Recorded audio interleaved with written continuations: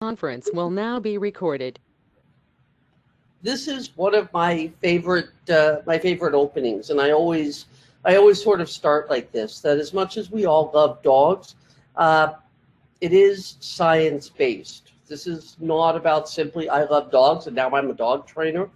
And so I do want you to know that anything that I say during my presentations, it comes from a basis of science and research and academics. When it's anecdotal, I will certainly try and let you know. So some of my favorite expressions are on the screen. You can see that. Unfortunately, everybody's an expert right now thanks to social media. So again, always consider your sources. When Heather gave me that great introduction, so I thank her for that. And I just wanted to let you see a little bit more about me. That's what I do in my spare time when I'm not busy with dogs, although I haven't played in a while because of COVID. But that's Captain Danger, who's helping me out in the picture. So yeah, you can see about my background. And the IABC, all that means is that I have to stay up to date with current research and science and behavior to your benefit. So it's not a certification that you do once and then you're done with it for the next 20 years. It does have to be renewed, and you do have to keep up with the science. So I'll try and give you the most up-to-date information that I can.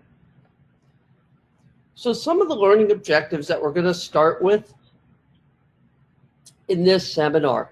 I thought that I would touch on, as you can see, 4 things on the screen. So one of them, the socializing dogs and puppies. That's one that we're going to be looking at together.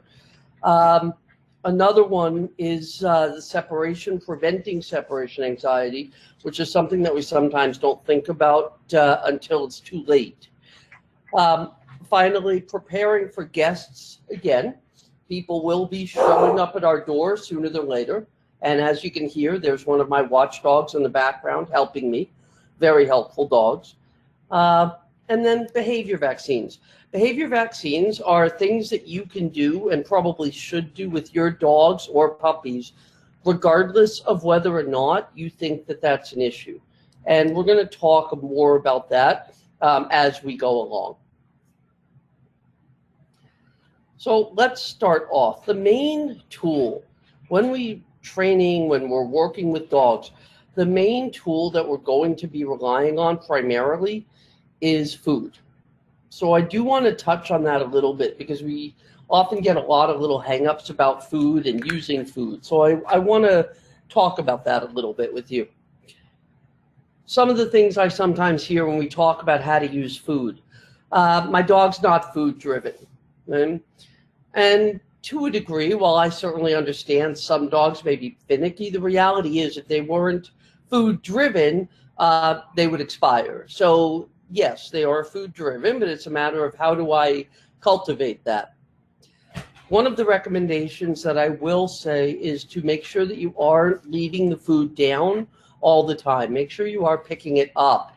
So if they don't eat it after about 20 minutes or so, pick it up. Right? They can have it later. Again, some of you are parents, so please don't worry. They're not going to starve themselves. You've all had that kid at the dinner table say, I hate what we're having. And you've said, well, that's too bad, kitten. Love you. I guess I'll see you tomorrow morning then. And so that's sort of the same thing with your dogs. The reality is when we talk about positive training and resources and that sort of thing, you're not talking, as I often say, about shoving hot dogs in their face all day long, constantly. The way that we use positive training is based is simply about controlling resources. And food is one of my strongest resources. So I teach them how they can earn good things. Now, what I do want you to think about with your food is you want to use your better stuff for the harder situations. And we're going to talk about that as we go along tonight.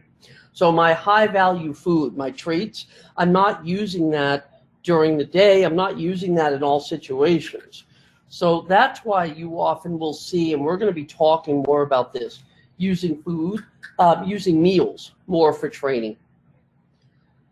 When we talk about setting the dog up to succeed, always please be aware of these underlying factors. If your dog is anxious, if they're tired, if they're overstimulated, they're not going to be trainable at that moment. And one of the lines that trainers hear a lot from students is, he knows this, right? You all know that. You've had somebody with a dog that's jumping on you and they're saying, sit, Fido, sit. And then the owner says, he knows this, right? And we want to say, well, obviously he doesn't know it at that moment, but okay, maybe he does. But why doesn't Fido know it at that moment? Is he being bad? Is he stubborn? Is he dominant? No. What's happening in that situation, right, is overexcitement, right? There's other resources there. There's people. There's attention. There's all kinds of other things happening. And so it's not that he's being bad. It's that he simply just cannot focus at that moment. He's not in training mode, so to speak. So let's look at some of the other lines that we sometimes hear. The food is a bribe. I love this one. I do. I love when people say that to me, the food is a bribe, because I'm assuming that when they work, then they're working pro bono, right? I assume they don't get paid for work. And I assume that their spouse has never had to buy them flowers or give them a compliment, right? So let's talk about that a little bit. So basically, the food is nothing more than a tool. Please don't give it any value or any more power than it has. It's simply a tool. It's no different than using a leash or a collar. So if you're saying to me that I'm willing to use a collar to control the dog, then my suggestion would be, why wouldn't you simply use food and stop trying to overpower the dog? Why don't you let the food do the work for you? So the food is just a tool. It's not about bribery. It's simply about getting a return for the investment. Here's the other way to think about it. You're going to feed them anyway. You are going to have to buy food for them. You may as well get something back for your investment. And that's what I often suggest. Just like you, I have tons of free time during the day to train. So I'm going to be realistic with you when we talk about training. I don't expect you to train 20 minutes a night. No one's doing that. And, you know, again, if anybody thinks they are, with their little spreadsheets, those are also the ones who are hanging their laundry on the exercise bike by the 3rd week. So when we talk about, I don't always have time to train or do all this stuff, I'm going to give you the lazy person's way to look like a genius. And that's what this is. So one of the big tricks that I will tell you to do is always wear kibble in the house. Wear meals all the time. If you're not feeding, if you're not using kibble, then figure out a way that you can use some other components of their meals. If you can wear that. So as soon as you get up in the morning, try to make sure that you have food in your pocket all the time. And there's a lot of reasons I tell you to do that. One of the reasons is about what we call desensitizing it. So part of the reason I tell people to wear food all the time is simply because that way the dog learns, just because I have food, it's not always available, right? Don't bother me. So they don't become one of those little dogs that's a piggy as soon as they see somebody with food. So I want the dogs to learn, yes, I have food. It's not always available. So make sure you have some manners for me, please. Another reason that I want you to wear food all the time, and this is where we get into the lazy person's way to look like a genius. Many of you have what I call real dogs. So I have bulldogs. I have little flat-faced furniture with feet. Right? So my dogs, as they say, it takes them 4 hours to notice I'm gone and another 4 to care. So I do not have these real sporting, athletic, smart dogs like you guys do. But you can use this to your advantage. And one of the reasons that I really want you to think about wearing food all the time is because you can let the dog train themselves. And this is one of the biggest skills that I would encourage you to really try and get a lot better at, is not telling them what to do. Don't give them commands all the time. Get much better at noticing. catching, good choices. For some of you who are sitting here listening to me yell at you, your dogs may be with you right now. What are they doing? Are they being good? Are some of the dogs being good? Are they chilling out? Are they being calm? If you have food on you, you can reward that calmly. You could pay them for that. And the more you pay them, the more you catch those choices, the more the dog will train themselves. So in other words, when we talk about, I love saying this to big correction types of trainers, which is I want the dog to learn that they can control you. And I know that that may sound anathema to many people. But when I say I want the dog to learn how to control me, absolutely. Yes, you can make me pay out, figure out how. Because the more they figure out what it is they need to do to get me to pay out, the more they will offer me good behavior and think it's their idea.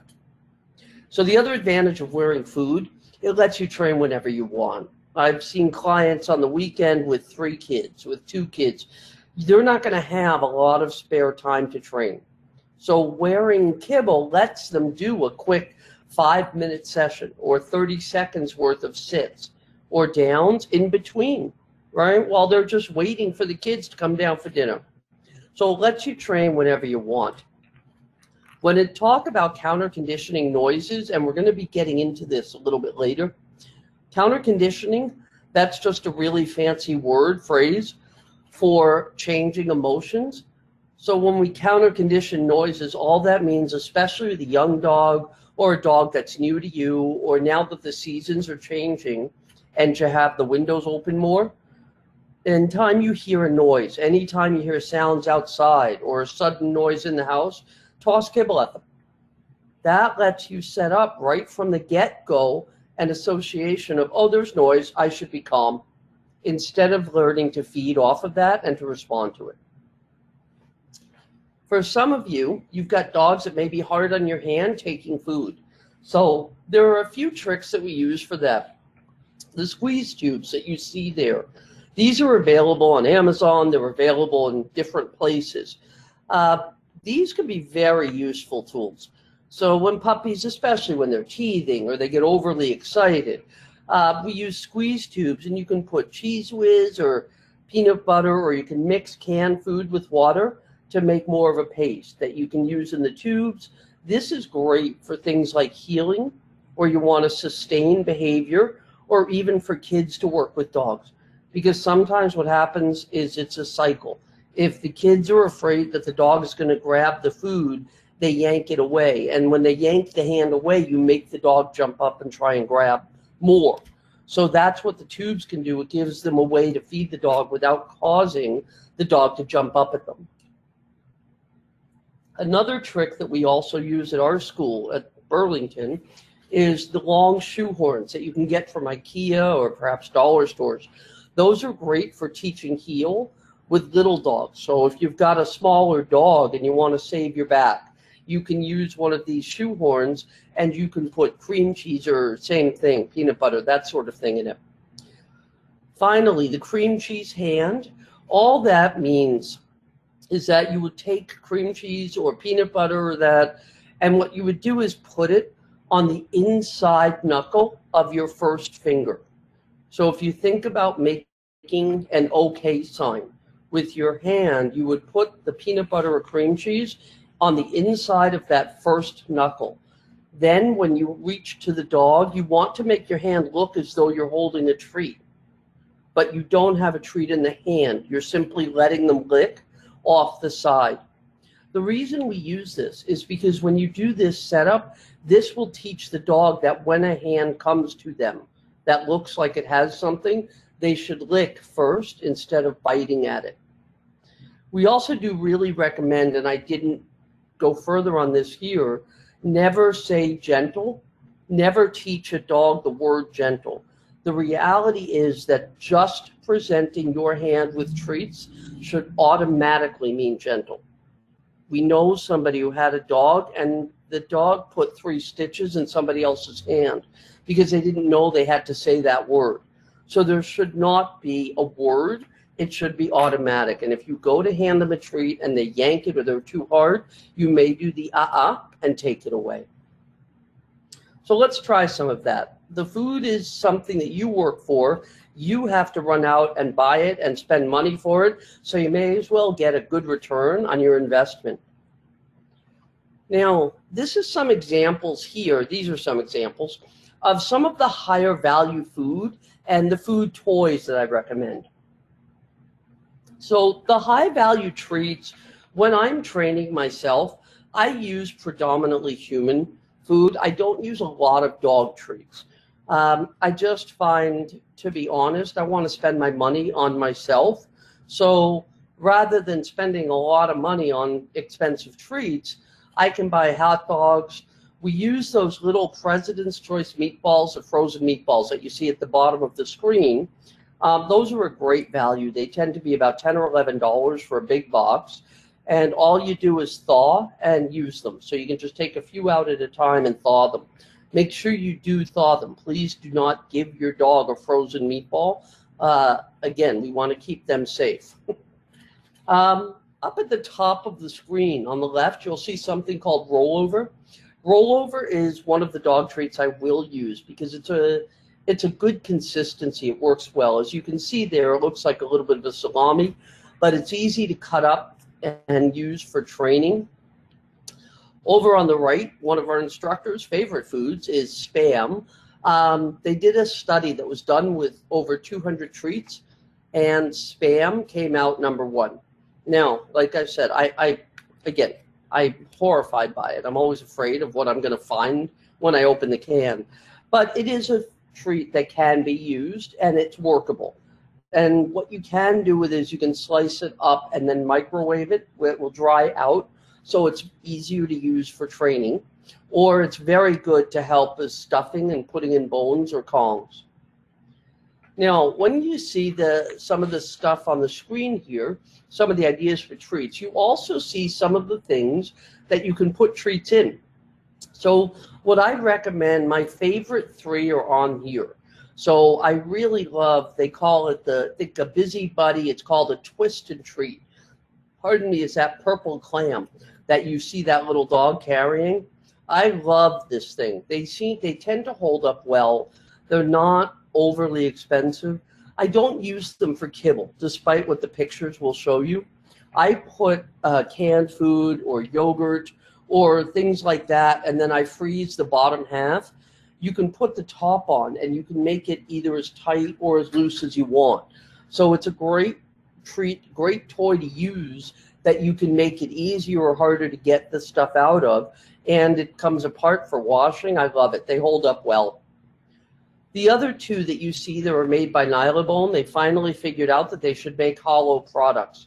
So the hoof is one at the bottom, and then on the right you'll see the stuffed bone or the hollow bone. I really like these products as well. They can be a little bit more expensive initially, but they will last you forever, and they're great for stuffing. Throughout the presentation, you will hear me talk about using stuffed bones. This can be anything that is stuffed with food that keeps the dog busy. When I talk about a stuffed bone, I want you to think of that in terms of the doggy's iPad. So for some of you who have had kids or have children, when you go to the restaurant now, you see more and more the parents, they plop them in the chair and they put the iPad in front of them, right? Or the guests come over, give them the iPad. So in other words, that's what a stuffed bone is. It is let your kid watch the movie Frozen for the 900th time while you do your thing. And so when we talk about stuffed bones, it can be a Kong, it can be a bone, it can be anything. Treat balls are another one I don't have up on the screen. When I talk about mixing kibble with treat dirt, it is exactly what it says there. Just crumble up some treats, throw it in a baggie with the kibble, and that often will give your kibble a better hit. So when we talk about stuffing, when am I going to use my stuffed bones, right? What am I going to do with those? So that poster on the left-hand side is an example of some of the things that you can use for stuffing. Because I have bulldogs, I'm not as much of a fan of using Kongs for stuffing. I don't like them. I find that they get frustrating. And the dogs get frustrated, and then they just want to quit. So What I find instead is I tend to use the hollow bones like you saw, or the other things. But I do like Kongs as treat dispensers. So the way I will use Kongs is I will dump some kibble in there and some treat dirt, and then maybe I'll put some peanut butter or yogurt over the opening and then freeze it. And so that way the dogs can lick the opening, they can get the items out of there, but it's still then they're able to get the food out of the Kong more easily once they start rolling it around like a treat ball. The when and how, when are you going to use these stuffed bones? The stuffed bones, as I often say at our school, these will save your sanity. So I really recommend strongly, always have 2 or 3 bones sitting in the freezer at any given moment. The reason I suggest freezing them is simply because they may last longer. And so when will we use them? You can see this when a guest comes over. Again, just like you would expect your kids to be polite or mind their business or go play a game, that's the exact same thing I would like my dog to learn is here, go have a bone and relax, watch a movie. We can use those things on walks. We can use stuffed bones on walks for loud noises, for teaching a heel, or high-value treats for when things come up to us or startle them. Sitting out in the backyard. This is one of my ones that I give my clients at the behavior consult. When I go into the home to meet with them, one of the things they get is about a 30-page, 40-page manual that includes in the first part the bullet point notes, but then some more in-depth recommendations. The backyard is almost always included. One of the problems I think that we do with dogs is we tend to put them out in the backyard and then we tell them go have fun and we leave them alone or we ignore them. And so then they go have fun and they start barking at the fence or they start digging up our azaleas and then we get mad at them. And so they're like, well, you said to have fun, I had fun. Well, what do you want me to do? And that's the emphasis throughout our presentation, throughout the work. It's always about setting them up first. What do you want them to do rather than trying to fix it? And so in the backyard, really encourage you, if you're going to be out there hanging out, bring them out and give them bones, right? Give them treat balls, feed them meals so they start to learn the backyard doesn't mean run and bark at things. Maybe it means let's just go chill out. And finally, in the separation anxiety, we always leave them with stuffed bones or treat balls. You always want to make sure you're leaving your dog with something really high value to distract them. So let's get into some of the socializing issues. When we talk about socializing with dogs, I want to touch on a few key points around this. So first, what is socialization? When we talk about socializing, everybody throws that word around. We have socializing. What is it? Socializing in and of itself, it is a controlled, positive, or at least neutral exposure.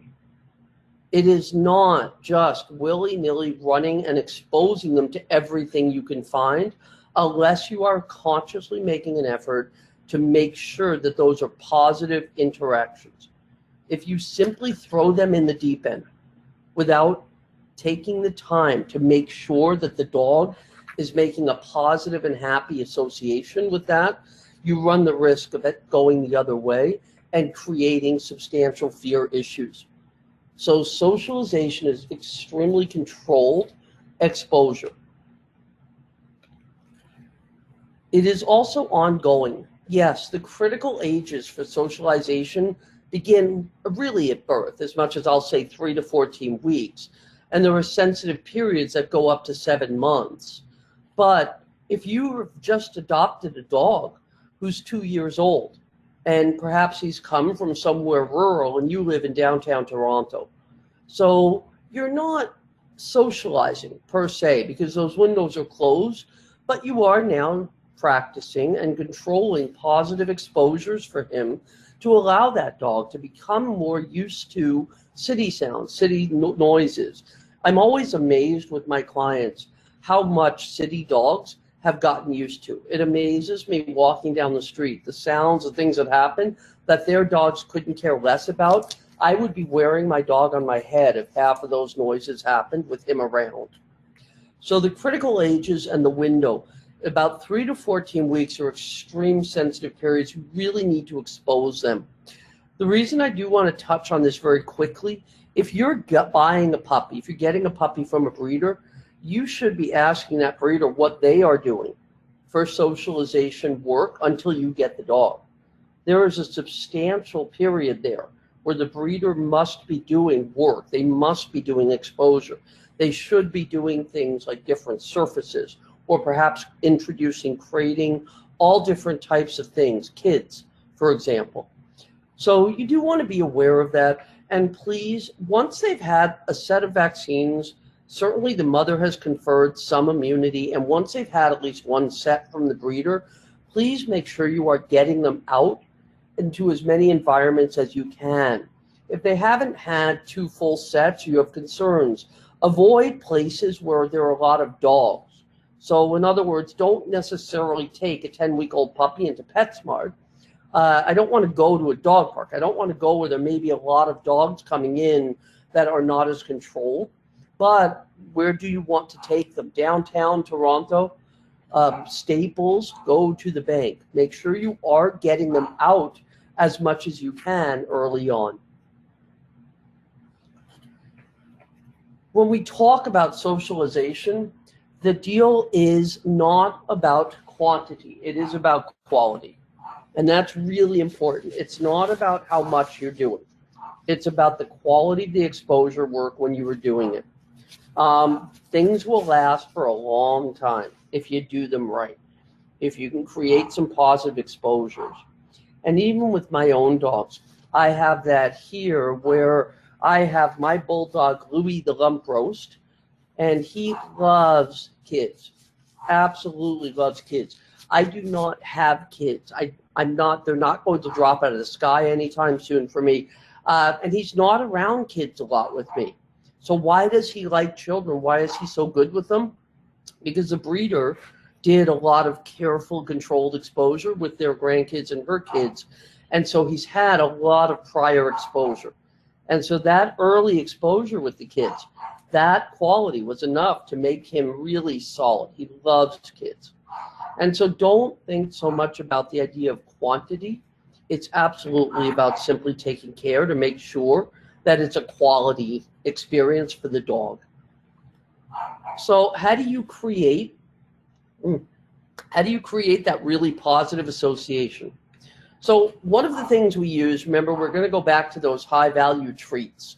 So the high value treats for the dog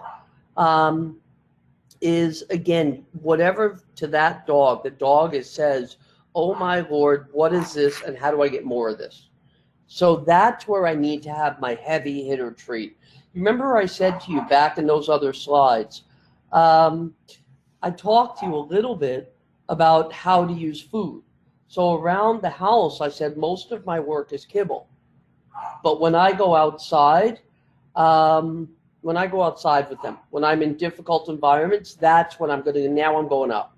Now I'm going to the meatballs. Now I'm going steak. Now I'm going to go to that chicken, right? Now I'm going up. And that's where you want to think about how and where and when to use your food. So when you are trying to create that good association, you are going to either hand the treats or toss them to the dog when the trigger shows up. So let's say you're outside and somebody comes up to your dog and says, oh, that's a cute dog, can I see him? Just that experience of having someone suddenly approach him, you would be feeding. You would first feed your dog. Yay, someone came up to us, cool. Now, how do you know how far away to work? Did the dog eat? If your dog eats, that means you're probably working at an appropriate level. So you're probably doing great. If they don't eat or they start taking the food really hard, that means you're too close. Get out. They're about to fail. And that's also why we use food, because it's a really good barometer for us of how far away, how is my dog doing? So remember we said in that first slide, or second or third, when they're stressed, when they're anxious, when they're fearful, they're not going to be able to train. Quit early and often. This is one of my favorite mantras when it comes to dog training. This is not the idea to run. Do not feel that you need to push through adversity. You always want to quit on a good note. And it's way more often than not that we end up sabotaging ourselves because we have a really good session and then we end up going too long and the dog cries. So as much as you can, you want to quit early, quit often. The safety bubble. This is something that we just talked with our students this week about at scholars classes. One of the very important things with dogs in general on leash that I often say is you do not let people or dogs come to them on the leash. If they're going to say hi to something, they need to be able to control the interaction. So if somebody comes to you and says, oh, may I say hi to the dog? Your answer is, yeah, can you wait, please, if your dog is friendly? And then you're going to turn to the dog and ask Muffin if she wants to go say hi to them. If Muffin approaches them, great, they can say hi. If Muffin avoids them, just tell the person, oh, yeah, he has fleas. Sorry, I forgot to mention that, and leave. Anytime your dog backs away from something or they avoid somebody, praise them, you can even reward, and just walk away, just leave. It is really important that the dog learns that backing away or avoiding will work to diffuse a situation. And that's a very, very important concept to remember. And when they are backing off, when they're leaving things alone, you want them to learn this is how you can keep safe. So if they were to back off and you still allowed that person to come to them, that's when they begin to learn they're not safe, and then they are going to start to escalate, and you may get into aggression. If you look at these pictures, these three, they're from one of my other seminars that I do on body language. And so the one up on the top left, you can see that Rottweiler, that's owned by one of our trainers, and she was a wonderful dog, and she loved kids. She was actually very good with kids. She was a fabulous girl. But even in that picture, that's not a setup. Because the girl is leaning in very closely to her, the dog is trying to avoid. So the dog is not comfortable there. And that's because the girl has been allowed to go in and to invade the dog's space, rather than the dog going to the person. In the other two pictures, the body language, you can see with the children at the bottom left, how the dog is avoiding. The dog is not engaging with those kids at all. The leash is straight. The dog is turned away from them. That's, again, another indicator of discomfort, right? And the problem with being on the leash is the dog can't get away. And at some point when they learn they're not safe, they learn that they may have to resort to aggression. Be creative. So, again, remember I said to you, we don't have kids. They're not going to drop out of the sky, is my understanding about how they get made. So, for example, when we get puppies, one of the things that I do is we do stuff like taking them around schoolyards, around playgrounds, to be around kids playing, so they get comfortable with seeing that. What else don't you have? Try and be aware of that and really address it. Another example, and some of you, because this is geared towards the Oakville, Milton area, although it may be, I think we've got people from far, far away, as far as I understand, which is great. If you're in a rural area, then especially with a young dog, you really should try and make an effort to get downtown in the city at least once a month with them, right? Be careful about all these things that you may run into later and we don't think about it. So some of the examples you see there, things like schoolyards, playgrounds, skateboard parks, right? Because the great thing about a skateboard park is it lets you work far enough away where the dog is comfortable. You're not being startled by the skateboards. You're far enough away where your dog can eat so they can see them successfully. Parking lots are a good one to get the chance just to see vehicles moving. Sporting fields, right? Kids playing games. How far away do I have to be to get the dog to eat easily? Commuter train stations. This is one I often recommend, the GO station. It's one of my favorite go-to, with no pun intended, exercises for people, especially people who have very friendly dogs or even shy dogs. It can go either way. The reason I love working there is I often say is go to a GO station at rush hour and just sit on a bench, hang out, give your dog a bone, and just do some treat tossing when people go by. The reason I say this is that the nice thing with a GO station or commuter is that because people are dressed for work, they're far less likely to engage you and the dog. So for people who have these very social, you know that, those little dogs that are flinging and jumping every time they see somebody, they're trying to go greet them. This is a great setup to begin to work on manners so they learn just because you're around people, you're not greeting everybody. We don't say hi to people. For the shy dogs, it's a really good setup to work on so that they learn to feel safer because you're less likely to have people coming over trying to interact with the dogs. So that's where I say I love the commuter places. Bike paths are another one. Finally, one of the other points is go to school. Right? As we say, be cool, go to school. The Oakville Milton Humane Society, they have some great classes. They've got some great individuals. They've actually got some very, very skilled trainers and behavior people there. And they do classes. They can also give you some referrals for certain areas if you're looking for a trainer. I just want to touch a little bit more on this because it's really important, this concept of going to classes. Why do you want to go to group classes, even if you think you know what you're doing? It's for the exposure work. It's not as much about knowing whether or not you can make your dog sit. It's working with your dog in an environment with people and dogs around so that they learn when there are these distractions, you pay attention to me. And the other thing I will say to you as a Jewish grandmother, which I get to do, is you don't know what you don't know. So be careful about the I've trained dogs before. I don't need to go to classes. I will guarantee you that you will learn at least something kind of fun or new if you find the right school. The American Veterinary Society of Animal Behavior has a handout that I give clients sometimes of how to choose a trainer. And I'm not going to spend a long time on this one, but it gives you an idea of what should you be looking for. When you're looking for a trainer, what should you be looking for? And so one of the things that you want to make sure is that they are reward or positively based training.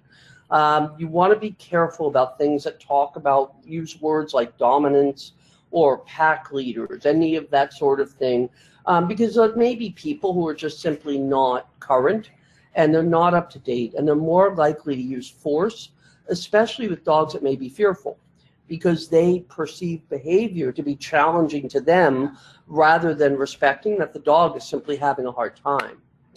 You do want people who are respectful of you. I've had any number of clients where the trainer may be very knowledgeable, but they've had bad experiences because they felt that they were treated like idiots. So, you know, yes, certainly this is my field of expertise. And when I go in for a consult, when I'm working with people, I may not be working with clients who have the same degree of expertise in this very specific field. But that doesn't mean they don't know their dogs better than I do. And it's very important that I respect them and I respect the work they've done prior or their knowledge and what they bring to the table. So this is absolutely a partnership and you should feel at least respected. Always sit in on a class if you're not sure about a school. Any good school will permit you to come and watch a class. Now, right now, because of COVID, that may be harder to do. And I know at our school personally, we're extremely conscious of maintaining spacing and numbers. So it may not be an option right now, but as things open up and there are more vaccines, that should become, again, a viable option. Remember, there's no guarantees. If anybody tells you of a trainer or an organization, there's certainly an organization out there I know of that claims to do behavior stuff, and they claim to do guarantees, that they guarantee they will fix it, you know, or they keep coming back in perpetuity, which they rarely do. There's no such thing. So anybody who says that they guarantee you they can fix it is a bit of a red flag to me. You know, we're all individuals, so are the dogs. So we will work together with your trainer, but be aware of that, right? They're all living beings. Make sure they're being safe. Right? Make sure they're keeping the client safe, and ask how they deal with problems. When you sit in on a class, what should you be looking for? You want to make sure you've got enough room to work safely. I talked to somebody, one of my other clients I saw recently, with a dog that can be friendly with dogs, but she's a little bit nervous. And she didn't do well in the classes. And as we talked about it, it turned out that they had dogs sitting almost virtually right beside them during classes. And so the dog was almost surrounded by dogs. So it was not able to be successful in that scenario. There should be a pretty good teacher-student ratio. You want to make sure that you're not going to go into a school where they're going to have 20 people in a room with 1 or 2 instructors. So you want to make sure they have enough teachers that can help people, and watch how they're helping people, right? Are they paying attention to the dogs? Are they making sure that the dogs are safe when people are coming in and out, not just during the class? Can you hear, right? And what do you feel? What's your feeling with working with them, with the staff, with their mannerisms, and the facility itself? This is my dog, Puggy Sue, who felt that she deserved a ribbon because she didn't bite her trainer. So thankfully, no lawsuits here. Separation anxiety.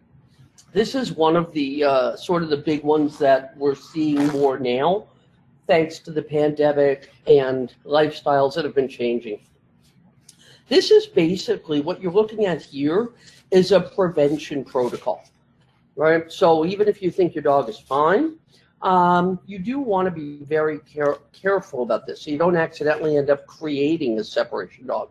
So you can see that where it says leave the dog or the puppy alone, you know, for anywhere from an hour, it can be a half hour, it can be 4 hours, but try to make sure you're getting out of the house several days a week.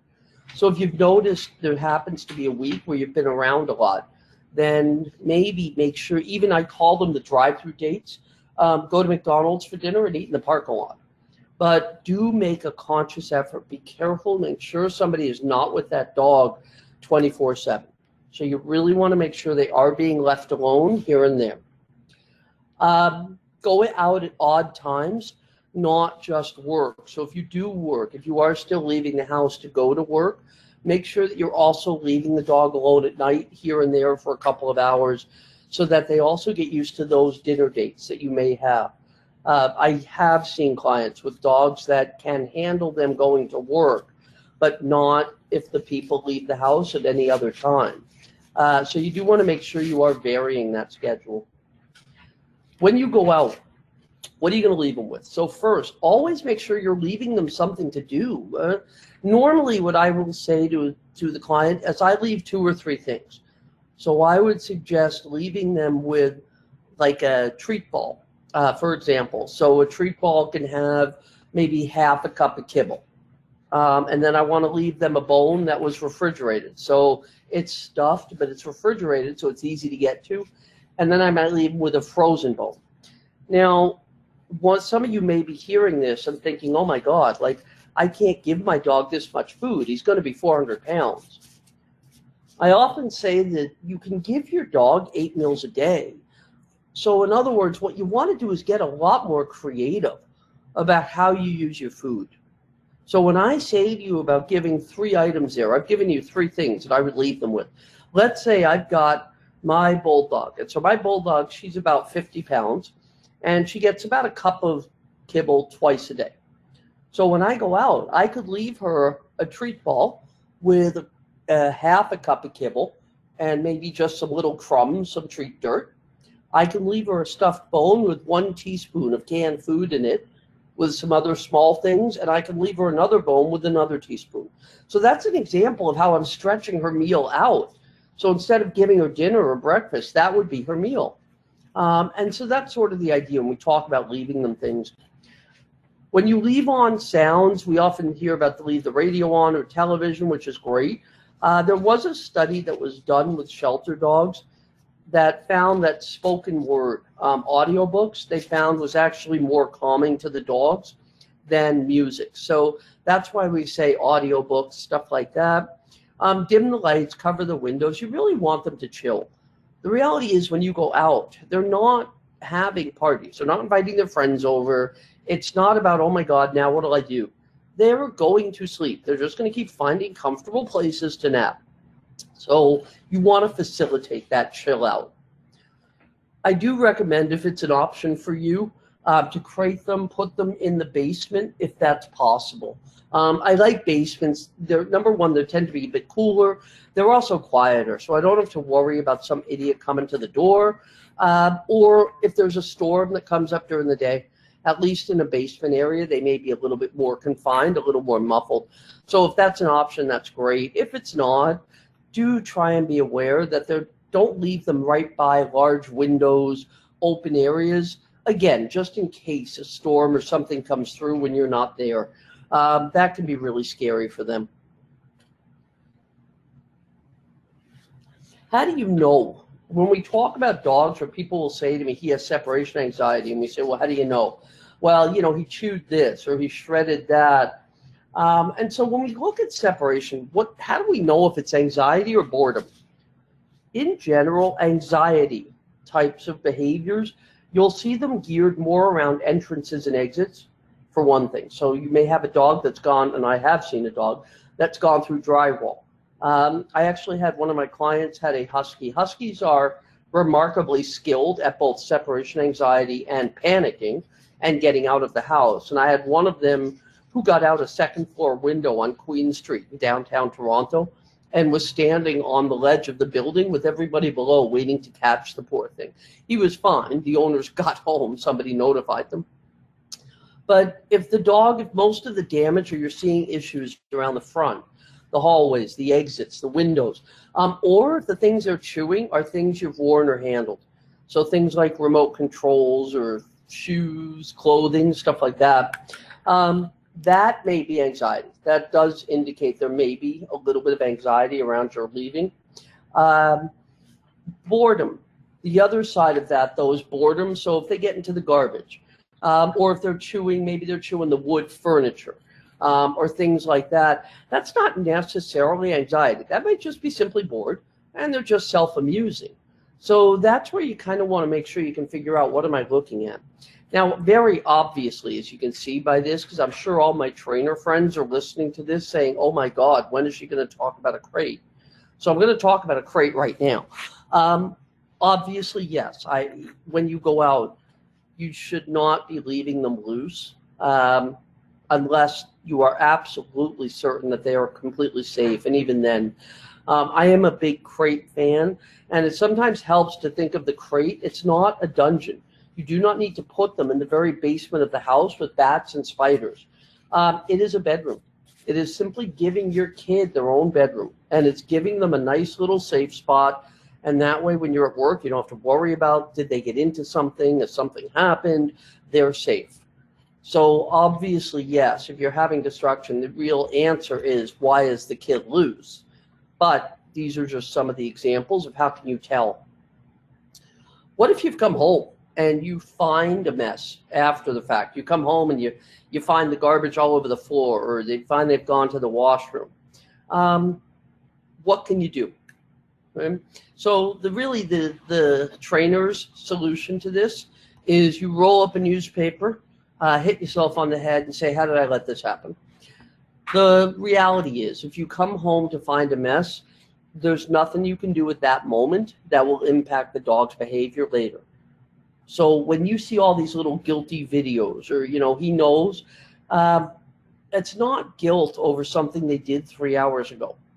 The behavior that you're seeing in those videos is what we call appeasement. It's fear, right? It's, again, if you remember when you were young, if your dad came upstairs and he was yelling at you, you didn't have to have done anything wrong. That tone of voice, and you were like, oh my God, oh my God, oh my God. You're like, hi, I'm sorry. You're like, what are you apologizing for? I don't know, just tell me, oh my God. So that's sort of that same idea. If you come home and they've already done it, you just clean it up, deal with them. But you can't punish them unless you basically catch them right in the act. And even then, you got to be very careful. Some of the safety tips there, a couple of little tips I just left there. If you have more than one dog, we never leave 2 dogs alone unsupervised. This is just, again, your Jewish grandmother tip, the safety. It doesn't matter how much they like each other. This is extremely important if you have a size differential. So if you have anything more than about a 1-to-1 size differential, they should absolutely never be alone together. like I said, regardless of how much they like each other. They are still dogs, and things may happen. This is also critical if you have an age differential. If you have a senior dog, they must be kept safe, because you can sometimes see with senior dogs when they start to behave oddly or something happens that the other dogs can react and may attack them, not because they don't like them, but because they are animals. And you sometimes will see that sort of, they're being strange, and it's almost a culling of that herd because they will endanger everybody else. The other little tip I'm going to add here for some of you who may live in condos or apartments is to make use of webcams or recorders. I've had clients where they've been responding to barking complaints when it's not their dog.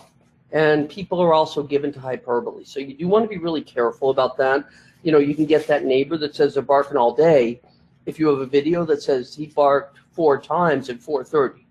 So it's one of my little suggestions I often make for people in multi-unit dwellings is just to cover the bases. So let's talk about guests. So for guests, right, they're going to be showing up again, whether we like it or not, now that everyone has vaccines. So one of the first things with getting ready to have guests over is plan ahead. So when I say to you plan ahead, what does that mean, right? Planning ahead means that you want to have a clear idea ahead of time. What are you going to do, right? In other words, and it's one of the phrases that I use a great deal with my clients as well, I can't do don't. All right, so when people will say, I say, what do you want the dog to do? Well, I don't want him to jump on people. I can't do that. That's too vague. I don't want him to speak French. I don't want him to jump on people. I don't want him to play a ukulele. I don't want him to take the car keys. What do you want him to do? Because when you phrase it in terms of the do, that makes it much easier on you. Don't is overwhelming. Do is concrete. So what do you want the dog to do, and how will you train it? So I often get the people who say, well, I want him to go to his mat and do a wait. And I admire those people. I do. That's what we call idealists. For me, I don't know that I want to do that much work, but okay.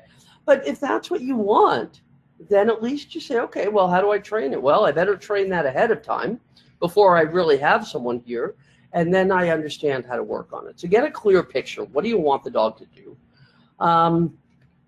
What happens if you don't have dog-friendly visitors?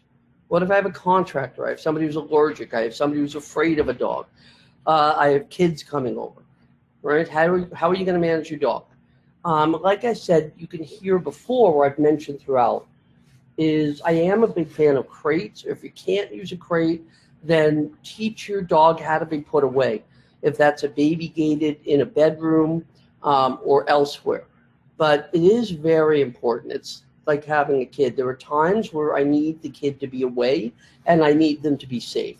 And so you do want to think about that. If I have somebody coming over who's afraid of dogs, what can I do? How can I make them feel more comfortable? Another thing that I like is tether stations, and we're going to talk about that in a little bit. So tethering just means you can tie the dog to the couch with you, put a leash on the couch, and just sit with them. And that's another way to manage the dog if she can't be loose. The friendly visitors. So if you have a really friendly dog, how are you going to keep visitors from rewarding bad behavior? Because we have all gone through this. Your dog runs to see your mother-in-law and is jumping all over him, and you're saying to your mother-in-law, can you not let her do that? Your mother-in-law says, let's do this together, people. Ready? I don't mind. Right? Well, I do. So how are you going to set that up then? One of the recommendations I often make is that dogs are not loose when people are coming in. And we're going to look at this in a minute, the next couple of slides. But I would suggest put the dog away before people come in. And that lets you really control the guest. Then you're in control of the interactions. Finally, it's what's best for the dog. You want to be careful about this idea that the dog needs to be a part of everything. They don't. And as a parent, your job is to take a look at a situation, regardless of whether or not the kid or the dog is saying they want to be there. And it's your job to recognize there may be times where that's not a good situation. They're not going to be comfortable. And for what it's worth, I often say the same thing. When we visit our family, they have dogs, or we rarely bring our dog. And part of that reason is simply because it's not relaxing for me. Even if the dog is good, it's not relaxing. I have to watch the dog. I've got to be aware of what's going on. And some dogs, they may be really anxious or stressed by all the movement and the excitement. So rather than actually forcing the dog to be a part of that, sometimes it just makes more sense to say, go, you're fine, go hang out in your room. You can have bones or Kongs and chill. So you really want to make sure that you are making the right call that's best for the dog, not for what you or I want. When we talk about management and safety tools, again, crate training is a big one. For small dogs, if you've got little dogs under 20 pounds or so, one of the other tools that I really like, and I'm really sorry that while I have the presentation on, I can't see your reactions, because I quite enjoy watching my dog friends wince when I say this. I love doggy strollers. And when I say doggy strollers, I don't mean that you have to be that weird person pushing your dog around on the street with a stuffed dog beside them. The doggy strollers, the reason I say I love doggy strollers for small dog, because they're such portable crates to be using inside. It's such an easy way to set up. You're going to eat dinner, put them in the stroller next to you, give them a bone. They're not bothering you. Somebody's coming to the house, they're in the stroller. I don't have to worry about trying to get people not to pay attention to them. Condos, apartments, getting downstairs safely. So that's another one, but certainly crate train, if that's at all possible, crate train or use baby gates, and make sure you are putting them away when you're home. That's a really important one, especially for guests. You want to work now to get the dog comfortable with this idea that sometimes we're home and you still will be put away.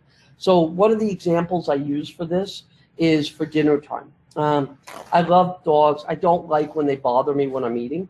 And so generally our rule here is when we have dinner, our dogs are fed dinner right before us. So everybody gets put away in a crate or in their room. They have dinner, we eat, and then they come out later.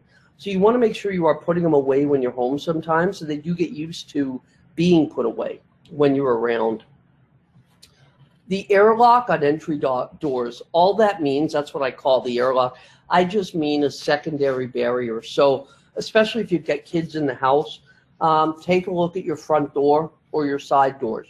Do you have a secondary barrier to that door? So in other words, that front door, I often recommend, even if you put a baby gate in the hallway, or you put up an X pen, or you have somebody build in a pretty half wall, but be sure that you have a double block on the entry doors to prevent the Murphy's Law moments that will happen.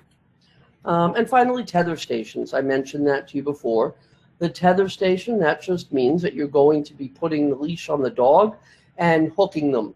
You can hook them to your waist. You can hook them to the furniture with you.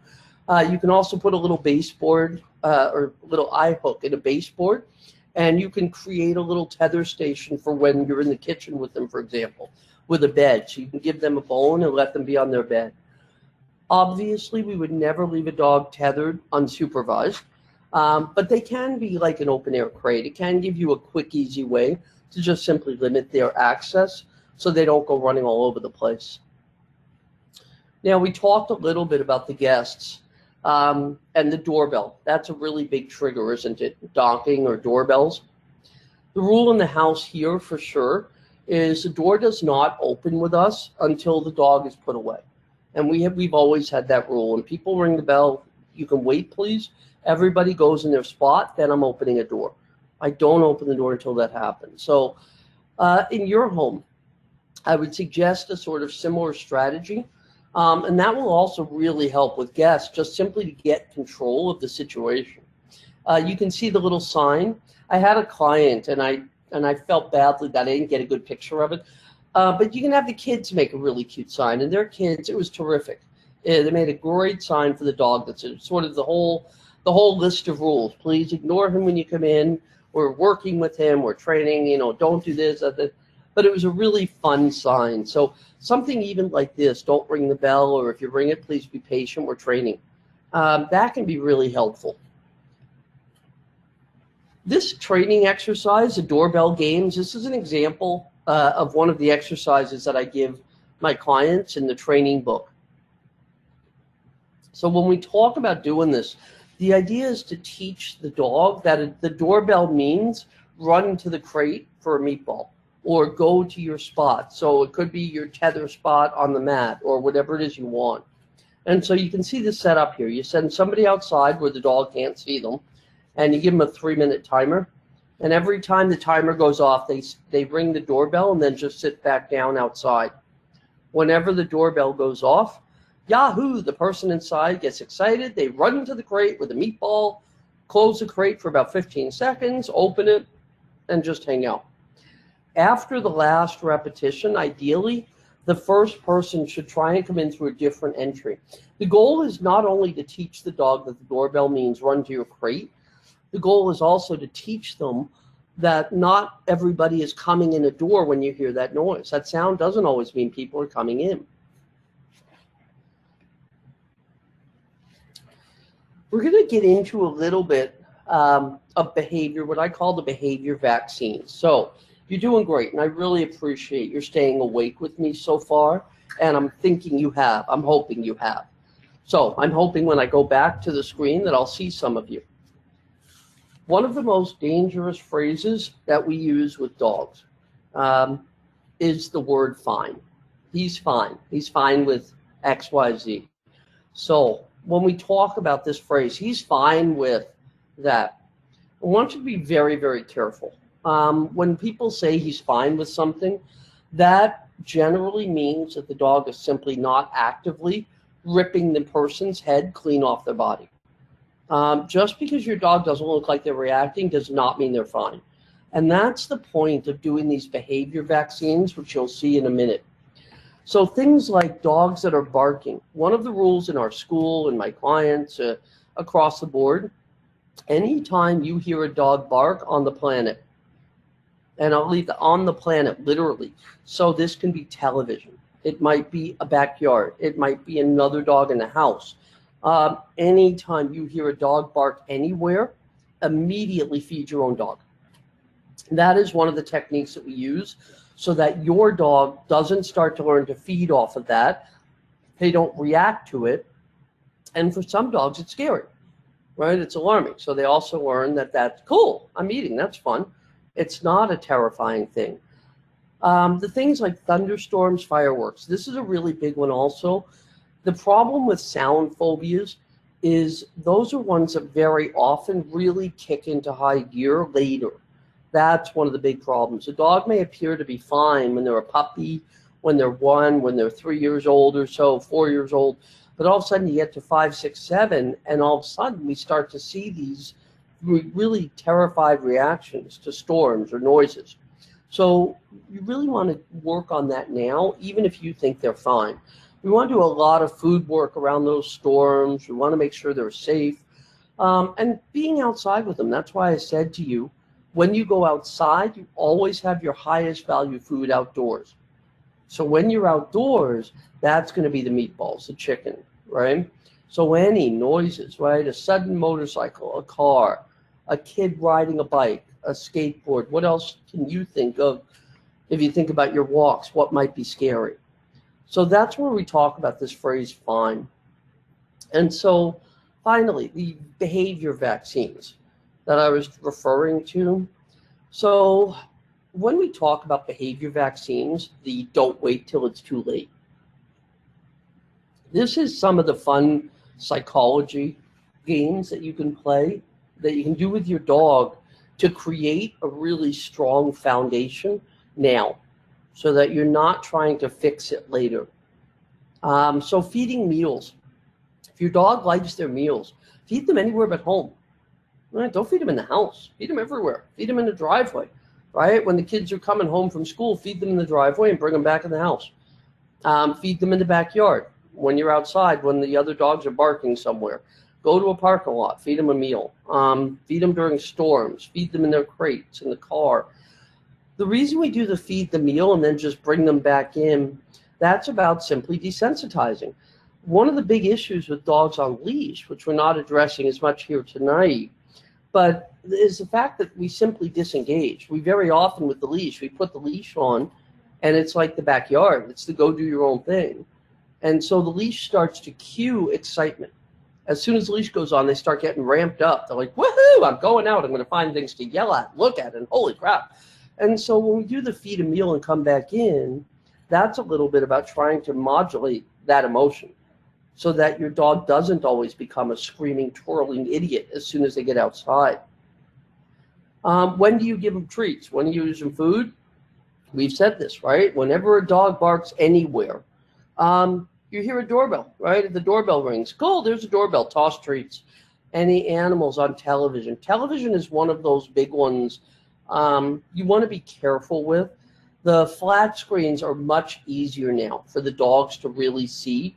And so that's sort of becoming one of my new window problems, where the dogs will see things or they hear them. So we do a lot of treat toss if they notice stuff there. When do you want to put them away with bones, right? When you're eating dinner. If you simply set that up, that every time you eat dinner, they're in their crate with a bone. The more you do that, the more they will start to default to, oh, they're eating dinner, I guess I have to go to the crate. Cool, right? We often say put them away when the guests are coming in and when they're leaving. Those are both really hard times for dogs, regardless of how well they're doing. When guests are leaving or coming in, there's a lot of movement, there's a lot of excitement, and there's also very tight space, right? People are hugging, you're in the hallway, it's all very close, and it's a recipe for disaster. So generally put the dog away when people are coming in, put them away when you're leaving. Planning ahead. Remember, we talked about this a little bit earlier. What do you want doorbells to mean? What do you want storms to mean? Right? What are you going to do if an elderly parent is visiting you? What if you go to a cottage where somebody's coming with a dog? And this is a really great example because the cottages are starting up again. And it's hard to have a family member. Their dog may not be appropriate. And it's very hard when they may or may not be on top of that.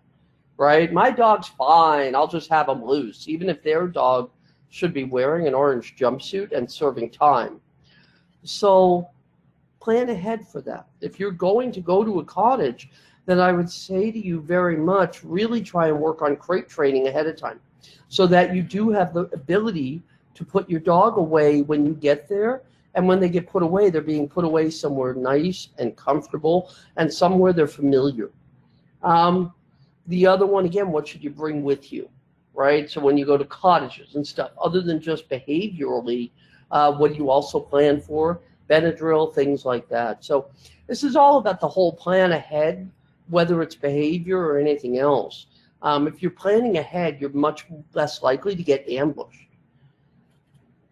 Finally, the last point I want to make before we switch back over to the Q&A, and I can shut this down, and I didn't touch on it as much here, is what we call barrier frustration. So please do make sure that your dogs are not looking out the windows. Make sure they're not looking at fences. That's called barrier frustration. And that can often trigger leash reactivity, leash aggression. So we don't want dogs looking out windows. So be aware of that at home. That's another one. If there's windows where they can see out, you can sit with them and give them a bone. You can give them treats. But you want to make sure they're not rehearsing things that you don't want. I really want to thank you for sitting through this, for staying awake with me and taking the time to go through it. I was able to wrap just a little bit early, and what I'm going to do now is I'll take the presentation off so I can take a look at some of the individual questions, and we can try to hit some of those. There we go. Okay, so now we've gone to the stop sharing, so now I get to see faces again. That's great. Okay, and now I also have, there we go, I can also see the chat, so I can address some of the questions as Heather or as you guys see fit. Is there anything you wanted me to address? But first of all, thank you so much for that informative and very practical presentation. I know that we're going to be able to apply what you've shared with us in real life as we return to work, school, and our busy lives. So a couple of questions that we have had is, at the beginning you were talking about food and using food to accomplish what you need to accomplish. What do you recommend for a dog with allergies when you want a high-level treat if you don't have the option of kibble being that? So some of the options, when you have dogs with diets that are limited in that way, I talked about that idea of treat dirt, again, mixed in with their food. So whatever food you're using for that dog, double check to see what the protein is being used.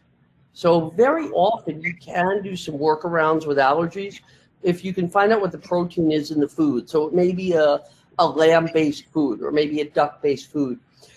Another option is to get canned food. If you can get canned food of the same manufacturer, the canned food, especially in pate, you can often slice it and you can throw it in the oven at 250. You can bake it and you can make cookies out of it. And that's a really good one that you can often work around. We do that with the gastro food from the vets a lot. If there's an allergy issue or if they're on the gastro food. And gastro works well for that, so you can bake cookies out of it. Yeah, the key is to be really creative because you also may find with allergies that you can use a very small amount of crumbs of something that's a little bit tastier to mix in with the regular food that you're using and to get more creative with that.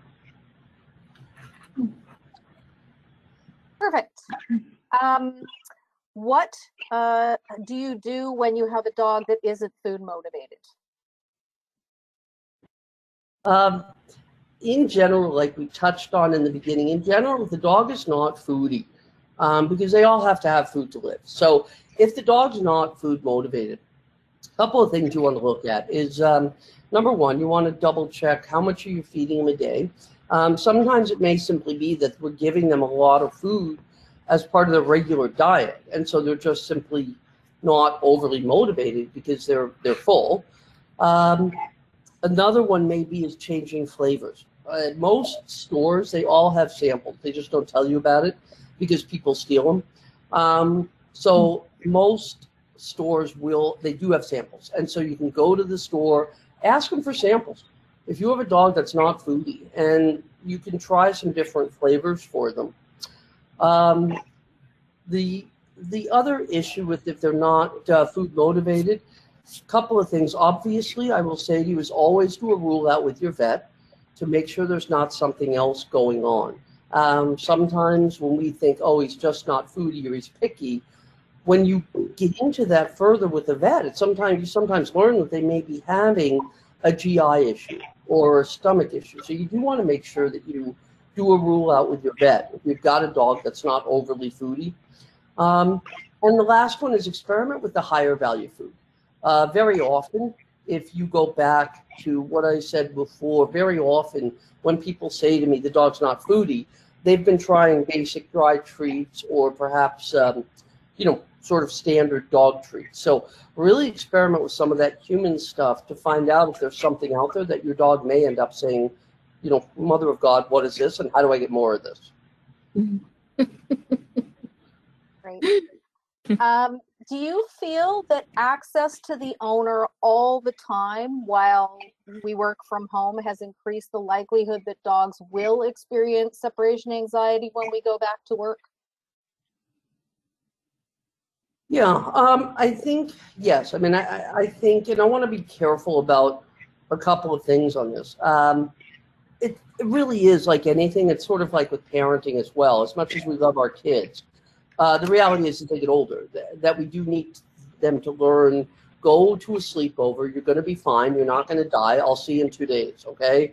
And so the same idea, that's what we said earlier on. If you find you're around a lot with a dog, you really do need to make a conscious effort here and there during the day. Either put them down for a nap in another room for a few hours while you're working, or make sure that you are going out. Because yes, you're right. for any number of reasons. If the dog goes from 3 months of constantly having somebody in the house, and then all of a sudden the next week they're left alone for 8 hours, that's going to be very difficult, even for a dog that's not anxiety prone, simply because it's such a startling change in schedule and environment. Mm-hmm. Okay.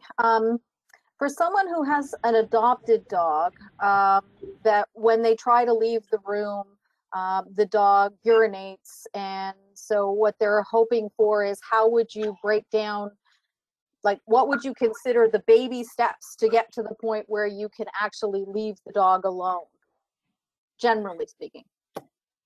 Yeah, so if you've got a dog with that substantial of a separation issue, where they're that worried, one of the first things that you would do is, I would suggest you'd start working with a baby gate with the dog. And so all you would start with is just simply sit on the other side of the gate. So you'd sit right next to the dog, start working with having the gate between you.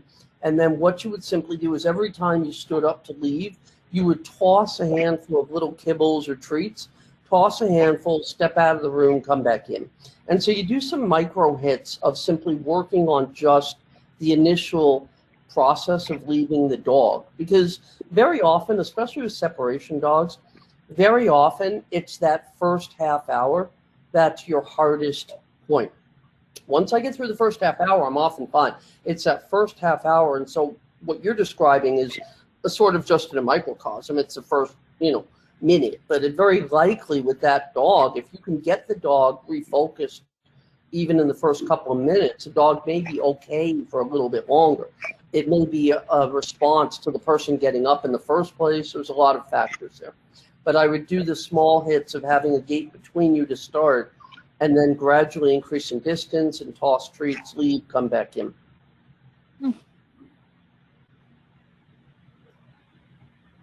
What happens in the situation where you have a dog that is, say, over aroused and barking instead of choosing to accept chewing on one of those bones or food dispensers that you have spoken of?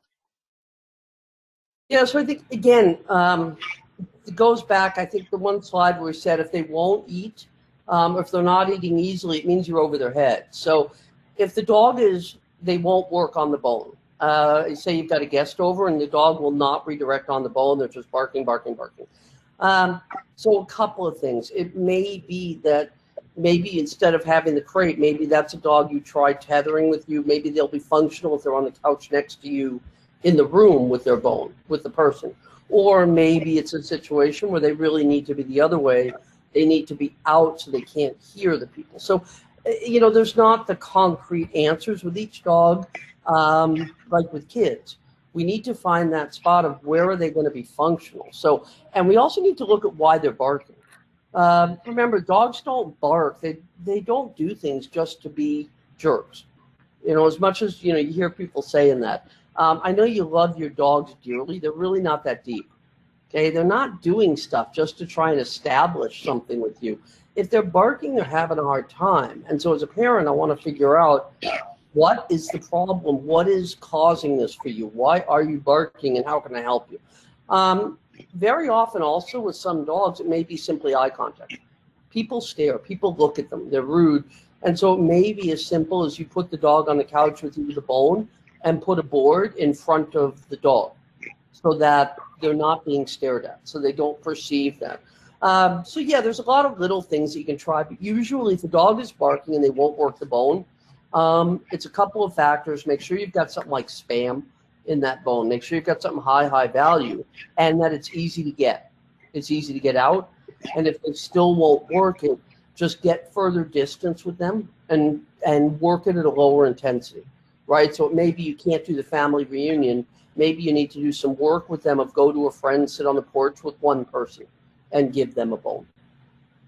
Not the person, the dog. Clarify that. I'm glad you clarified that, Joan. Yeah, I just wanted to clarify on that. Yeah. Okay, So in the case where someone believes that they do have separation anxiety, so we're not talking about prevention here, we're talking about potentially I'm assuming that the dog may have been diagnosed with separation anxiety perhaps. What are your suggestions for what do I do now, given the dog has had this problem for 6 years? Again, you can always do the work. And I think I did see somebody else asked a little bit about the idea of using meds. And I think that goes part and parcel with that. So where you have a dog, if the dogs have issues, especially if it's a separation issue or an anxiety-based issue, if it's something that's been going on for that long, the first thing I'd be doing is talking with the vet about, let's get some meds on board. Let's see if we can help them. And the idea of the medication's hard. We tend to get very hung up on meds. We really give them a whole lot of power and a whole lot of meaning that they don't actually have. So, the reality is if the dog had a heart problem, you would put them on pills. So if I can help a dog, if I was just like your friends, I promise you, at least half your friends are probably on anti-anxiety meds right now as we speak. So, and that's what's keeping you from being friends. See, so now you all like each other, right? But I mean, a dog like that, if you're talking about long term, I do think that would be something we'd be looking at using meds. And then it's a slower process, which it's too much time to go into here. But it is a slower, we do micro hits. So it's similar to the idea of having the gate up and doing very, very small repetitions. If I'm leaving, I'm back. It's the same principle. But it does sound like that dog, there are a few more techniques that we might add in there with a dog like that. But I would be looking at medication. I'd be looking at pheromones and some different techniques, working one-on-one. Okay. Thanks, Joan. Are the PC meatballs that you referred to pre-cooked, or do they require cooking? I'm laughing at this because I know I look like a domestic goddess, which I'm not. So they are most certainly pre-cooked. I didn't even know they came not cooked until one day I drove into Toronto in the summer and I found out that oh God, it was horrible. So yes, those are already cooked.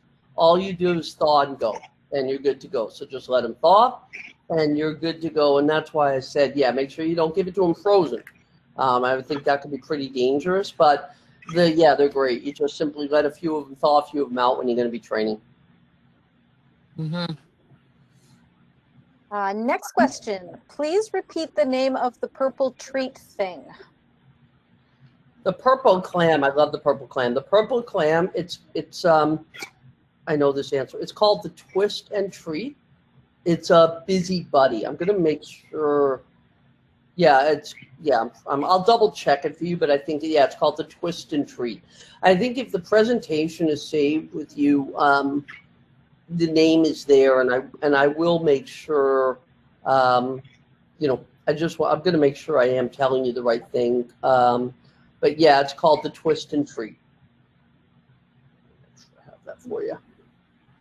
Great, thank you. So just a reminder to everyone, if you do have questions, please do type them in the chat while we continue through the questions that you've already submitted, which is awesome. Our next question would be, we had limited success with behavioral interventions for destructive separation anxiety. We've had 100% response to clomipramine, Clomicalm. Is Clomicalm a lifelong treatment? The standard line that I use for that is, the crystal ball consult is several $1,000s. And so very few people can afford the crystal ball. I don't know. And that's because when we look at the brain chemistry, the dog's brain chemistry is very, very similar to ours. So we do see a lot of very similar, even like mental illness stuff with dogs that we see in people. I've seen bipolar, in fact. I often talk about that. I had a client at one point with a beagle that was almost clearly a bipolar disorder, where the dog would just cycle through several weeks. So in answer to the question about the Clomicalm, If it's helping, that's terrific. So I'm really glad to hear that. It may be that if you're doing the work now that you were given from the trainer with the behavior, the separation anxiety, now that he's on the Clomicalm, now the point of using meds, as I said before, sometimes it's just to facilitate the training so that the dog can benefit. So it may well be, if you really go back and now do the work that you were doing before with your behaviorist, while you have the Clomicalm on board, you may find that you can start to phase that down and that they're still doing well. But don't be discouraged if you phase down and they don't be discouraged. Again, it's just like your friends or your relatives. There are some people who they will be on, anti-anxiety medication or some sort of thing their whole lives. It gives them a better quality of life. It's not a detriment to the person.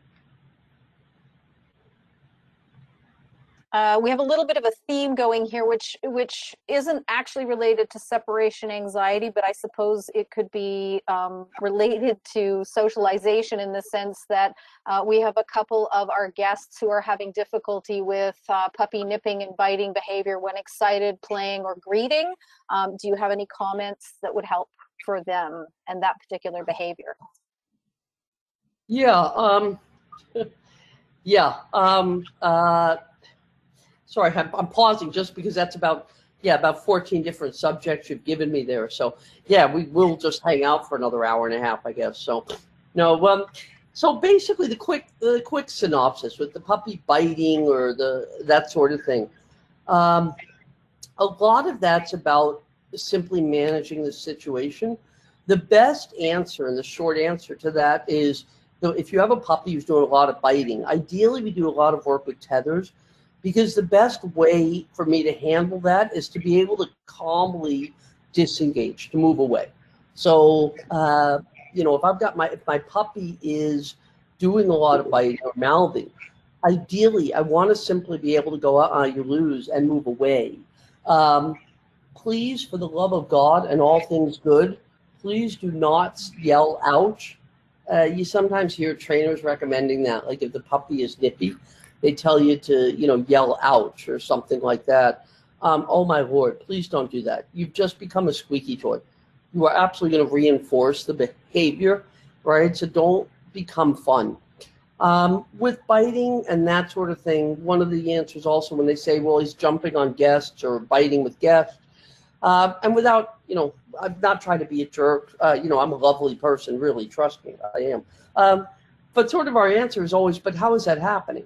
In other words, like go back to the section on the guest. If you have a puppy who tends to be bitey and jumpy, then again, make sure they're put away before the guests come in. And so once the people are seated, that's much easier for the puppy to handle, rather than all the stimulation of somebody coming in and out. And then it lets you bring the dog out on leash. So now you're in a position to do some treat scatter, reward the dog when they're making good choices.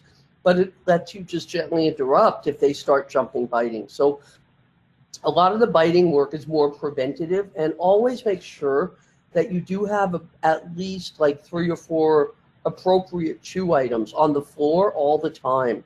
You often hear about rotating toys, that you should pick toys up and rotate them, and that's fine. Sure, that helps to keep them novel, but do always make sure you've got some appropriate chew stuff. Always have that easily available so you can keep catching and rewarding. In a scenario where a dog is in a backyard, he can't see other dogs, but he can hear them and starts barking, what is your recommendation on how to handle that?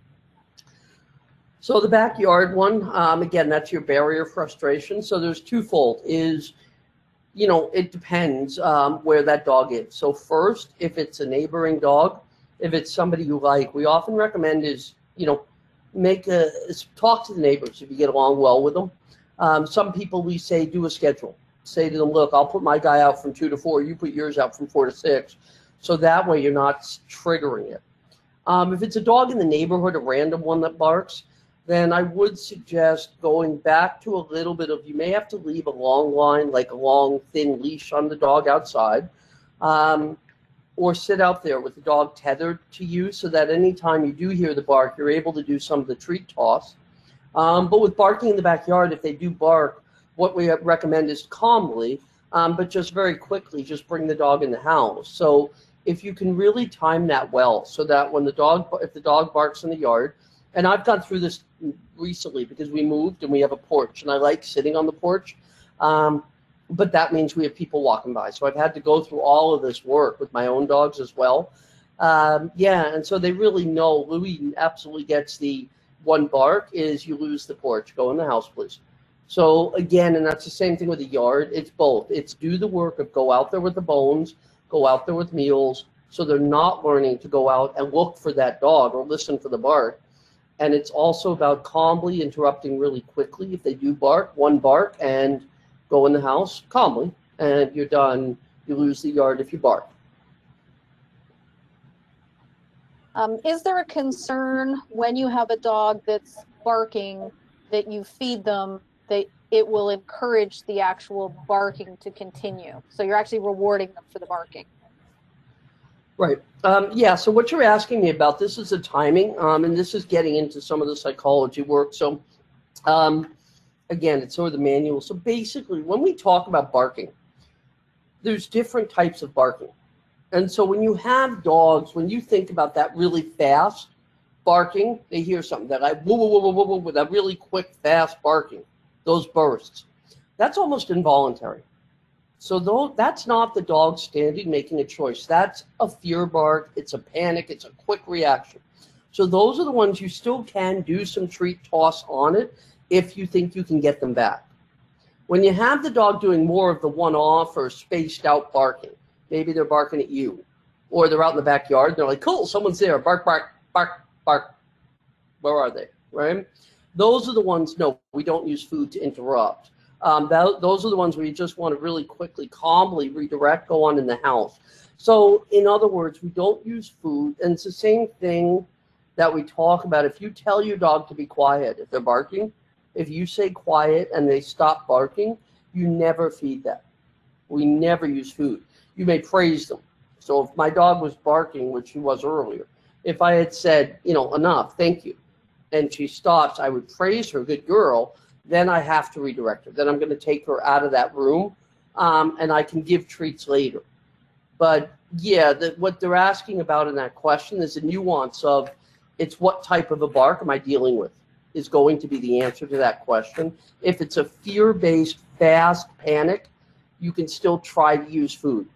If it's a more spaced out where they're making more of a choice, no, we don't use food. We want to interrupt, but try and get better at catching them earlier. Toss food before they bark.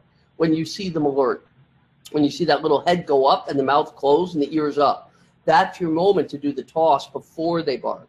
That's how you'll start to get them reacting when they hear a sound, instead of barking, turning back to you.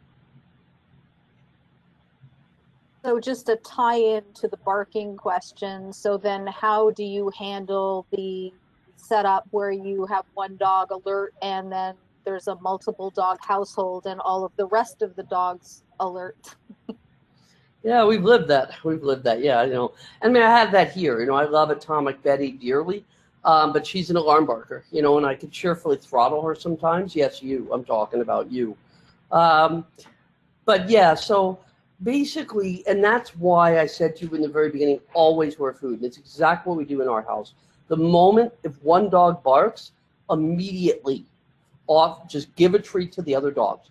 If you can't toss it, if it's not safe to toss treats because there's multiple dogs and you don't want to take a chance of a fight, you can still praise and hand a treat, hand a small treat to each one.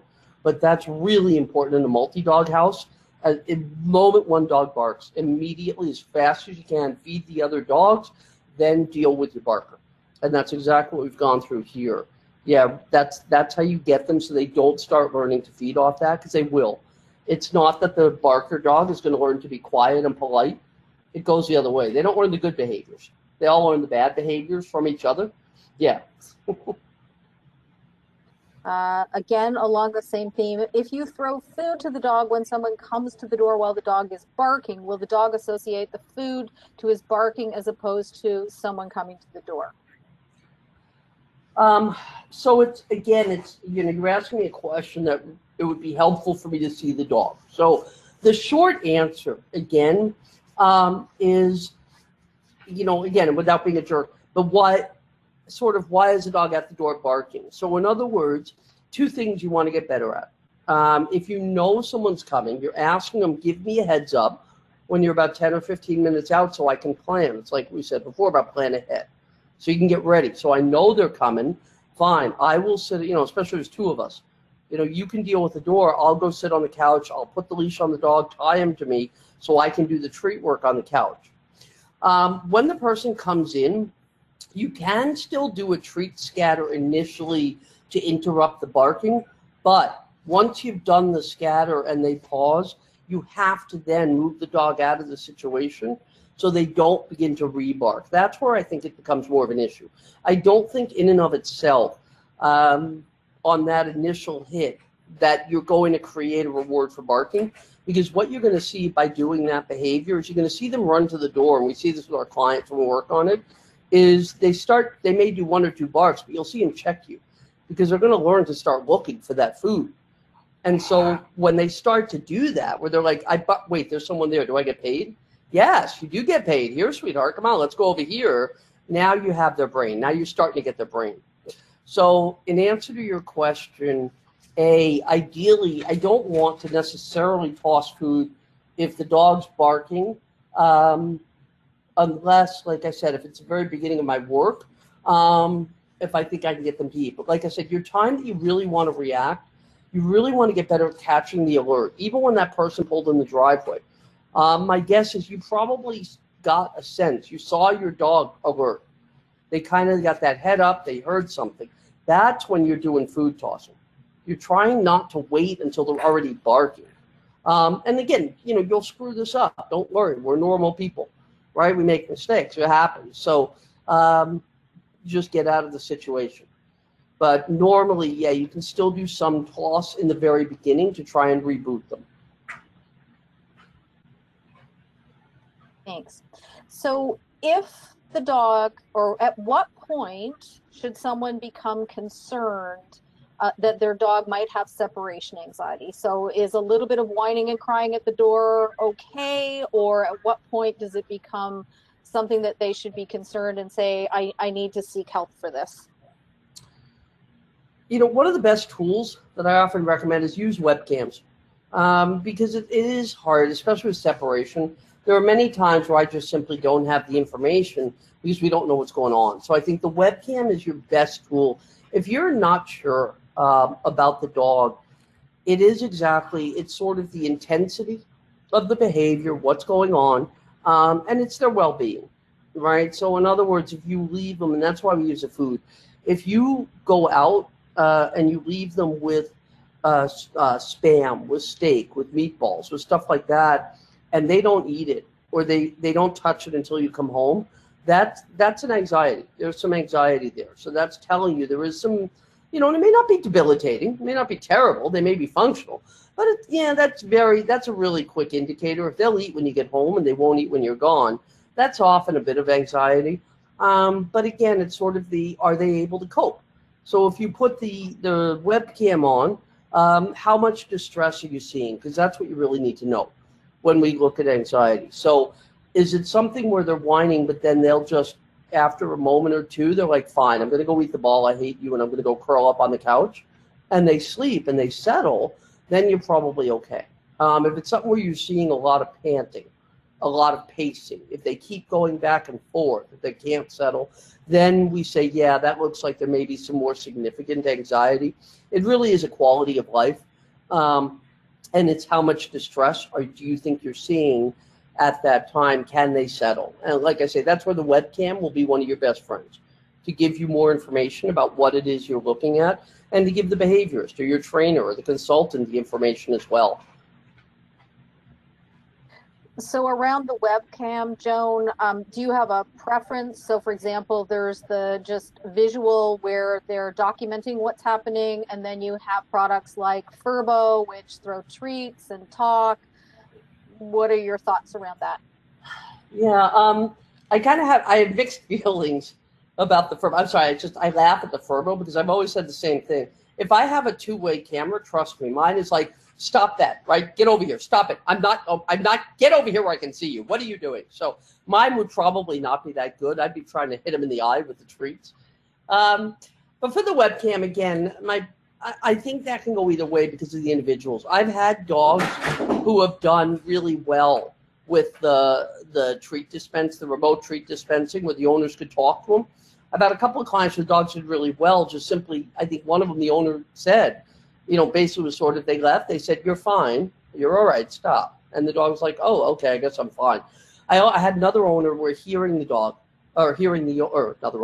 had another dog that when they heard the owner, it ramped up the anxiety. They ended up getting rid of the camera. It just ended up making it much worse. And the dog did much better just by using a regular webcam that the people could see what was going on. So again, because the real key on that is it's sort of a twofold question. The point on the webcam is to get a clearer picture of what's going on with the dog. It's less about interacting at that moment. It's to give me clarity about the quality of life and the level of distress. So again, if it's something, and that's when you go back on that separation slide, if it's something where they whine and they're like, oh, screw it, I guess I'll get the garbage out then that may not be an anxiety dog, right? But if it's something where you're really seeing either significant damage, especially around the doorways, or significant pacing or warning signs, then that's something that says, let's look at that. That's a more severe anxiety. That's a more complex issue. Okay. So when you're talking about knowing the threshold for your dog, you mentioned about not taking food as a sign that you've gone beyond the threshold. Are there any indicators that you would look for prior to them stopping eating? Yeah, there's a few. So when we talk about that threshold, especially, and it's really especially when you are dealing with what we call reactivity, or dogs that may bark at things on leash. One of the first ones with the food is how they're taking the food. So I often say in the thing this is an abbreviated version of my regular work, is how are they taking the food? Are they taking it easily? So one of the early warning signs is if they start to really snatch the food, they start taking it hard, or if they're spitting it out, that's another indicator. Another really important indicator as well for stress level is, I often say, is will they do a simple command? So if you think your dog knows sit, and you call them and you say sit when you're outside and they don't sit, that's another indicator that says to you, you're over their head. I need to get out. They're starting to fail. So those are some of the early checkpoints that we look at. It's sort of how are they taking the food? If they are taking it, are they grabbing it? Are they snatching it? Are they taking it appropriately? And like I said, can they do easy commands? So even if they bark, if I can call the dog and say, enough, sit, and the dog sits, that means you still have them. You can work with that dog. So now I can ask the dog for sit. I can expect a little more.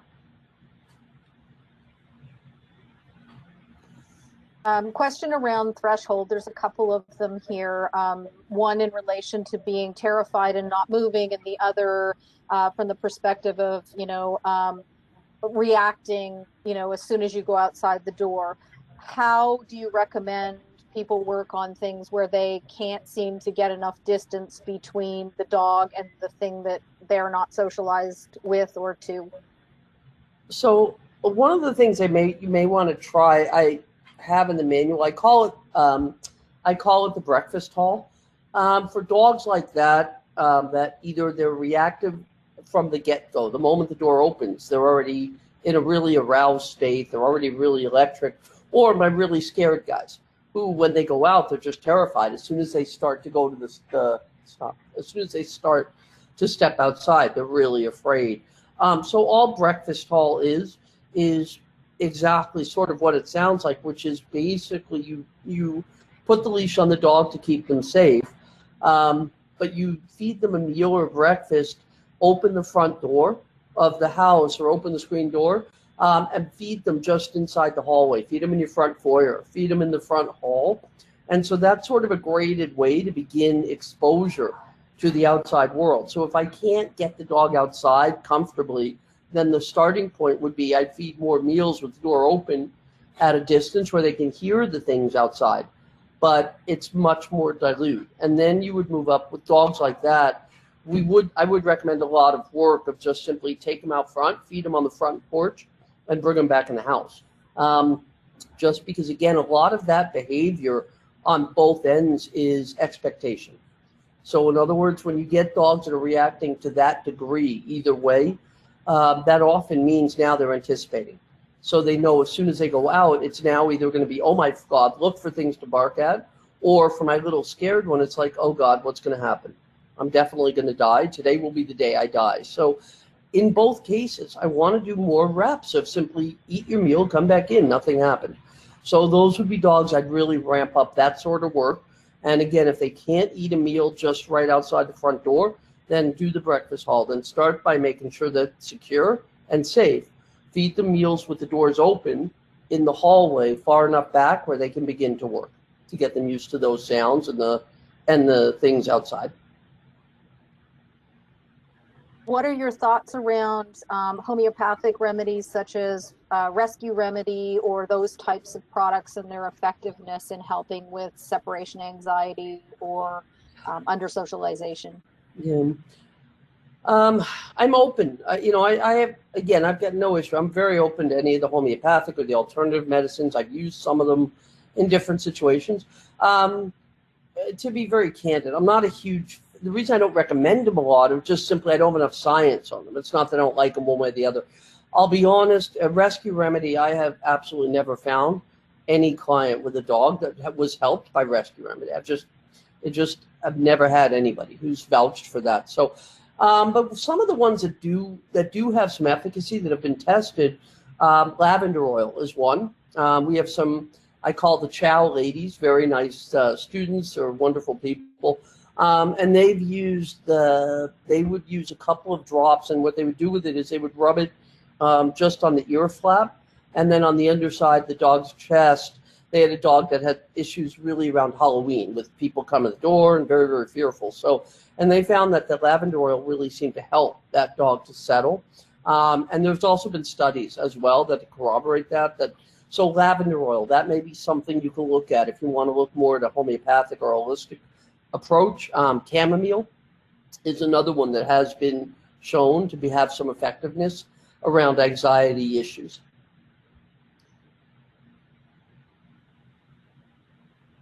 Okay.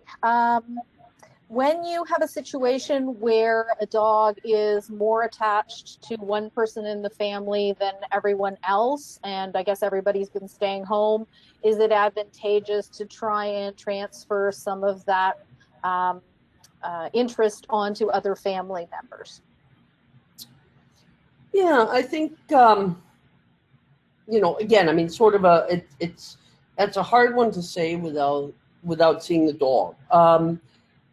You very often do see, especially with rescue, and certainly as you know even better than I do on this one, Heather, that many times a rescue or an adopted dog, they very often will connect strongly with one person initially. And it doesn't mean that they don't love the other people in the family. So I think the answer to that question, is less about how the dog relates to them. It's more about, how is the quality of the relationship that the dog has with the other family members, and what is the quality of life issue when that person's not around.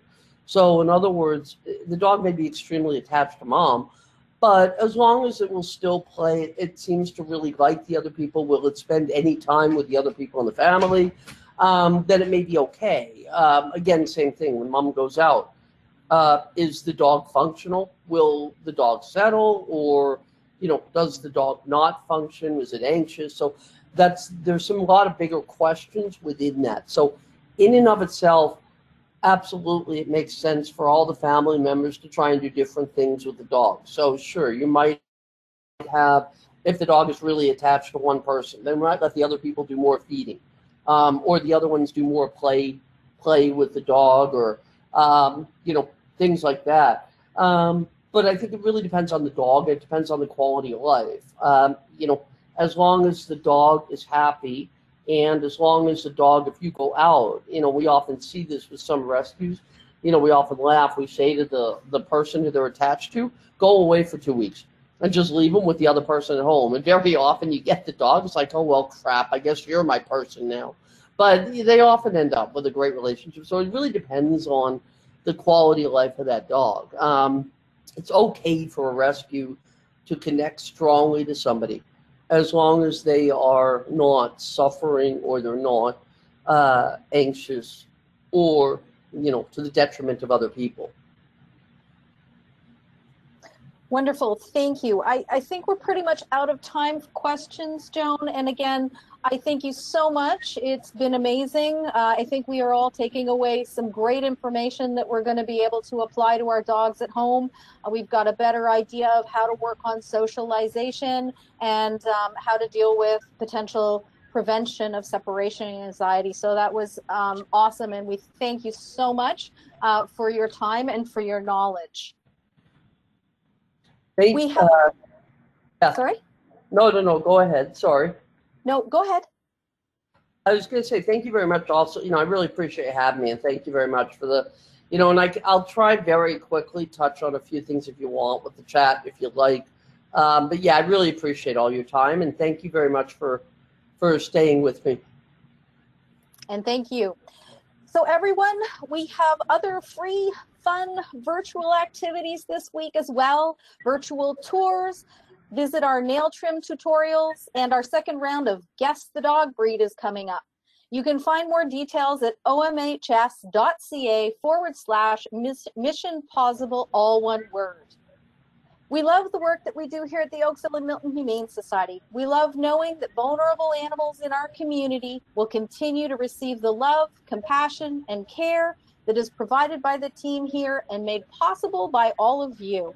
If you've enjoyed tonight's session, we hope you will consider making a donation to the OMHS. Your gift can be made online at omhs.ca/donate now. Thanks, everybody. Stay safe and enjoy your evening.